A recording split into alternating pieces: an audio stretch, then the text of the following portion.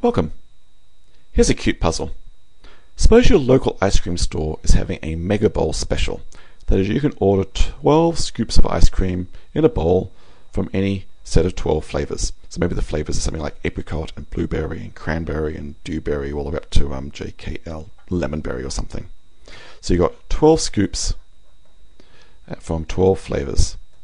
And my question is, the puzzle is, how many different mega bowl specials are there? So for example, one mega bowl could be nothing but apricot, or whatever I call A. Or another mega bowl, maybe just one scoop of apricot, 2 blueberries, no cranberries, maybe some, I don't know, some E's, whatever E is, some F's, and maybe an L.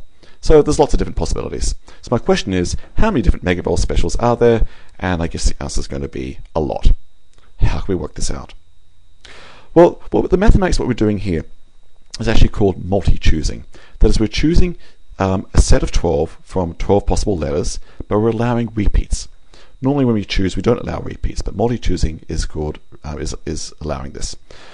And the notation for multi-choosing is as follows. We've got 12 flavours, and we need to choose 12 from that with repeats. 12 choose 12 is normally a single bracket. For multi-choosing, people put double brackets. So this means 12 multi-choose 12, and that's what we're trying to work it out. Just to get a feel for it, let's do 3 multi-choose 2. That is, we've got 3 objects. Let's call them A, B, and C. How many ways can we create a set of 2 if repeats are allowed? Well, we've got the normal choices, A, B, AC, and BC. And if these represent scoops and ice cream, BC would be the same as CB. The scoops can move about in that bowl. So these consider the same. But in multi-choosing, we're allowed to repeat flavors. So I could have 2 A's, or I could have 2 B's, and I could have 2 C's. And that's it. So that gives me 1, 2, 3, 4, 5, 6 possibilities. So 3 multi-choose 2 is 6. So our puzzle, the mega bowl special puzzle, is asking what's 12 multi-choose 12. Well, what I'm going to do here is solve the puzzle by representing flavors in a bowl by a diagram. And the diagram will actually give us a way to think about it mathematically. What I'm going to draw, coming out of just thin air for the moment, is 23 dots. 1, 2, 3, 4, 5, 1, 2, 3, 4, 5, 1, 2, 3, 4, 5, 1, 2, 3, 4, 5, 1, 2, 3.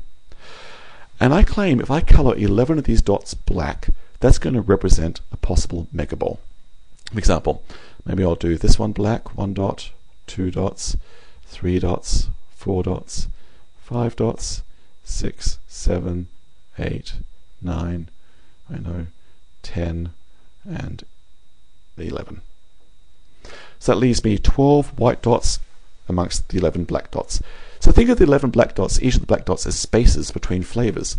And I'm going to read this diagram of black and white dots as follows. The first 2 white dots represents 2 scoops of flavor A.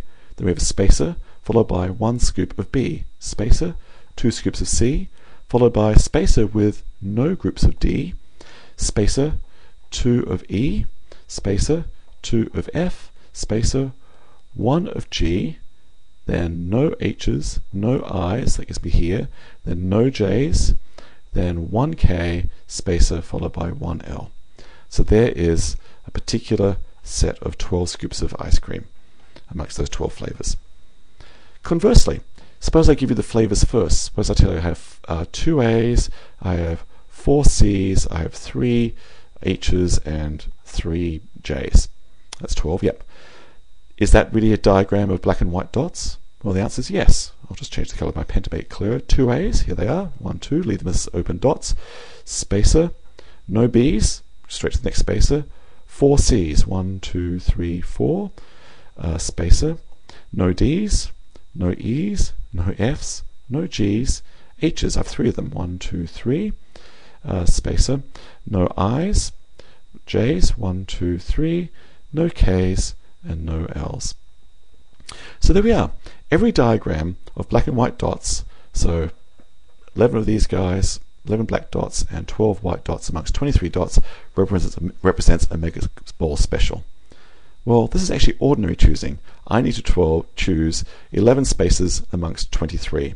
So it must be that 12 multi-choose 12 is ordinary choosing, 23 choose 11, or 23 choose 12, I guess they're the equivalent here. Anyway, it's 23 factorial over 12 factorial, 11 factorial.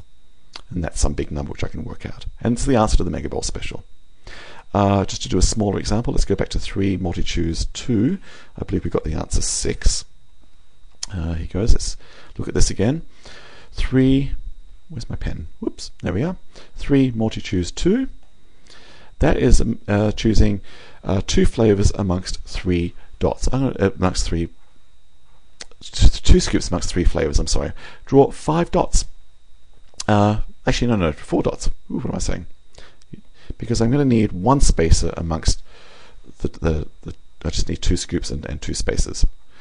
I keep losing my pen, this is very boring.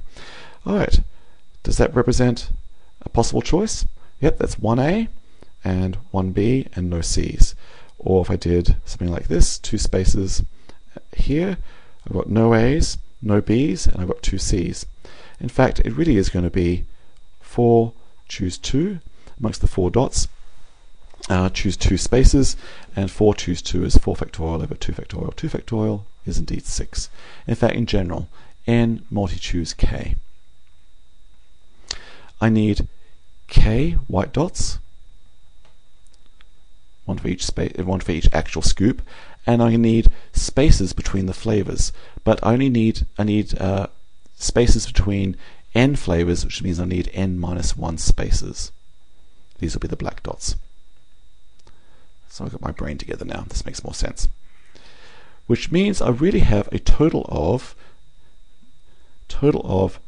k plus n minus 1 dots, from which I need to choose k of them to be white. So that tells me, okay, I might have my brain back, but I certainly don't have my board technique back, that n multi-choose k is equivalent to taking a set of n plus k minus 1 dots and colouring k of them white and n minus 1 of them black.